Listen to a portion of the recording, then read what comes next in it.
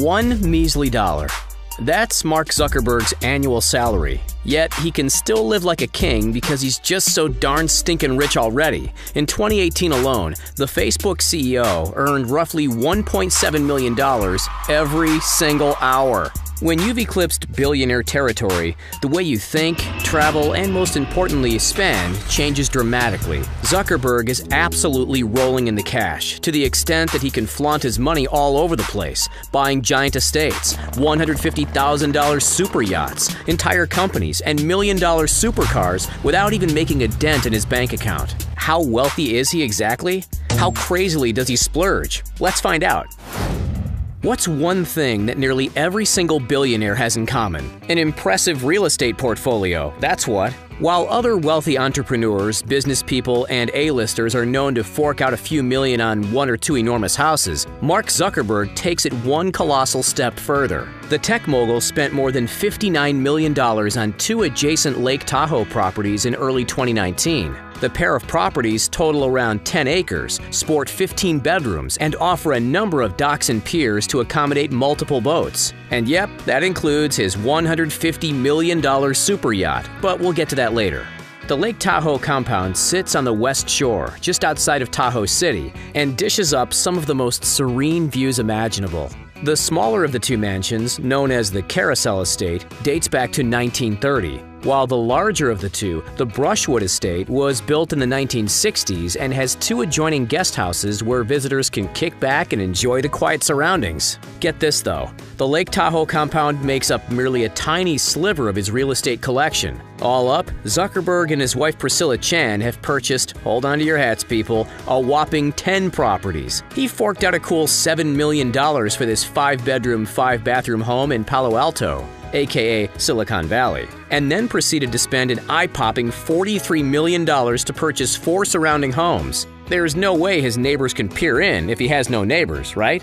In 2014, Zuckerberg's real estate portfolio expanded to the beautiful, sunny Kauai Island in Hawaii. $100 million was handed over for 2 properties, spanning 750 acres across a stunning, isolated stretch of Hawaiian beach. 3 years later, the couple splurged an extra $45 million to slap another 89 acres to the plot of land. Zuckerberg also reportedly paid off $66 million for the Kahuaina plantation, which is located right next to the postcard-worthy Pila's Beach. Stunning, isn't it? While authorities have approved the plantation to house 80 homes, being a privacy seeker, Zuckerberg plans to build just the one. As we jet back to the mainland, cast your eye toward this historic $10 million, 5,500 square foot townhouse in San Francisco. Built in 1928, it certainly needed a few renovations, $1.6 million worth of renovations to be precise, which has resulted in a new kitchen, expensive wine room, greenhouse, and media room. 10 houses? An entire plantation? How on earth can one person plant enough money trees to afford this kind of extravagance? One word: Facebook. Let's rewind for a second, because before he was Mr. Facebook, he was just a college kid majoring in psychology, writing code, beer in one hand, struggling with insomnia, and orchestrating low-level computer hacks. While at Harvard, he wrote a program called Course Match, which helped students choose their subjects based on what courses their friends or crushes were enrolled in. While a minor success, it would be his next piece of software that would gain real traction in the Harvard community. It was called Face Match, and essentially, it was a digital Who's Hotter platform. From there, Zuckerberg met with Deva Narendra and the Winklevoss twins, who pitched him the idea of Harvard Connection, a Harvard-only social networking concept. Zuckerberg spun that idea and made it his own. On February 4, 2004, he registered the domain name thefacebook.com, later shortening it to just Facebook. And from there, it was up, and away. In no time, Facebook expanded to Stanford, Columbia, and Yale, and then, well, everywhere else on the planet. He ditched Harvard after his sophomore year to concentrate on the site, which proved to be a masterstroke. Friends who met in real life could now communicate with each other online. It was something new, something revolutionary. The users grew and grew, and so did the cash. Each year since Facebook went public in 2012, Zuckerberg has added an average of $9 billion to his net worth. $9 billion per year? That's insane. On a $50,000 salary, it would take the average worker an astounding 34 years to make what Mark Zuckerberg makes in just 60 minutes. Your entire career's income is equivalent to what Zuckerberg makes going to the bathroom. Just let that sink in. As it stands, the groundbreaking entrepreneur has now ticked over the exclusive $100 billion net worth. That's more than Warren Buffett and Elon Musk, 384 times more than Leonardo DiCaprio, and greater than the entire GDP of Jordan, Nicaragua, and Jamaica combined. While Zuckerberg has forked out hundreds of millions on houses, planes, yachts, and cars, the majority of his money over the past decade and a half has gone straight back into his pride and joy, Facebook. One of the greatest tech minds of our time isn't naive enough to think that Facebook is invincible. Competitors pop left, right, and center on the regular. So rather than compete with a new threat on the horizon, Zuckerberg takes a different approach. Just buy them out. In 2012, he bought Instagram for $1 billion. 2 years later, he acquired WhatsApp for a staggering $19 billion. Oculus VR cost him $2.3 billion in 2014. Ascenta cost him $20 million. FriendFeed was purchased in 2008 for $47.5 million. And just recently, in June of 2020, Facebook bought Mapillary, a street-level imagery startup. You know what that means? Google Maps and Apple Maps? Watch out. But he's not always buying companies. Sometimes, out of the good of his heart, he's giving away parcels of cash to well-meaning nonprofits and charities. In 2015, Zuckerberg gave $100 million to help improve the public school system in Newark, New Jersey. His desire to aid the education system doesn't stop there. He's also kindly provided $5 million in down payment assistance so that teachers can become homeowners in the incomprehensibly priced Silicon Valley area. On the surface, these are incredibly selfless contributions, but remember, Zuckerberg could give every single living person in the US $100 and still have more than half of his astronomical net worth left over. That truly unbalanced piggy bank is partly why he signed what's known as the Giving Pledge, which promises to donate 50% of his net worth to charitable causes before his time on this earth comes to an end.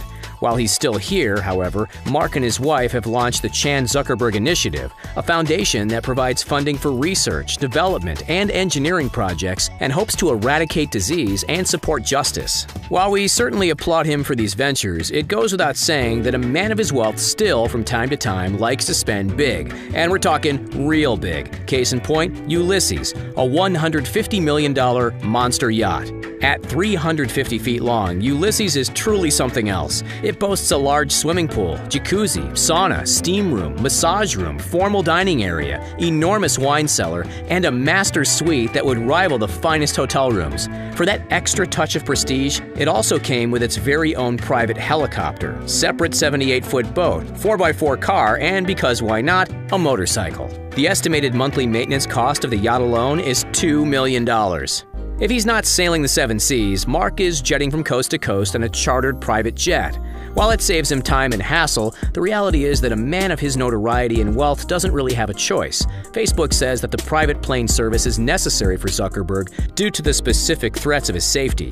In 2016 alone, the charter flights cost $871,000. Multiply that over a decade, and the number soars into the tens of millions. While he hops in the private planes for any work-related trips, be it domestic or international, Mark also relies on the service for his personal travel. And yep, that includes top-of-the-line, luxury-centric vacations. So, where does a man who can afford to go anywhere on the entire planet choose to spend his very few days off? Over the years, the infamous CEO has been spotted sometimes with his better half and sometimes without in Vietnam, Japan, and France, just to name a few, not to mention all over the USA.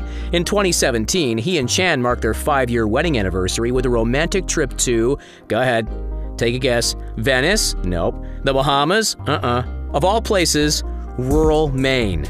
Because of those safety concerns we mentioned earlier, traveling isn't as straightforward as you think. Mark almost always is escorted around by his security detail, and trust us, protecting one of the world's richest and most controversial business executives costs more than a pretty penny. Spanning 3 years, from 2014 through 2016, Facebook footed the bill of $14.8 million for his protection. That number would have easily doubled in the time since, especially with the Cambridge Analytica drama coming into the forefront of the news. Zuckerberg doesn't just have his own security team, he's also got his own PR team, consisting of 12 marketing, social media, and branding professionals who help manage the Facebook brand and keep it in a positive light. The average annual base salary at Facebook is $120,000, which means well over $1 million a year is spent in PR, and yes, that includes keeping Zuckerberg's bland uniform on point. While Mark doesn't spend millions on fashion like many other celebrities, he has actually created a line of basic clothes that mirrors exactly what he rocks every day. Yep, we're talking those plain old gray t-shirts, jeans, and a pair of sneakers. Just because the signature outfit is basic, don't assume that it's cheap. In fact, each gray shirt comes from designer brand Bruno Cucinelli and costs, ready for this, up to $400. His low-key fashion goes hand in hand with his choice of wheels. Zuckerberg is known for driving relatively inexpensive cars. Even though he can literally afford not one, not two, but 239,000 Lamborghini Aventadors, he settles for the unassuming, far less flashy means of transport. He's been seen cruising around in a $30,000 Acura TSX, a $30,000 Volkswagen Golf, and a $16,000 Honda Fit. However, he does hold the keys to one particularly flashy set of wheels. This stunning piece of Italian automotive art is the Pagani Huayra, which sells for about $1.3 million. It's a little funny to picture this geeky software developer roaring the Pagani's engine, and even funnier when you imagine his Hungarian sheepdog Beast sitting in the passenger seat. If you were in charge of Facebook, what's the first change you'd make? Let us know in the comments below. Don't forget to like this video, subscribe to The Richest, and as always, have a great day. Thanks for watching. Catch you next time.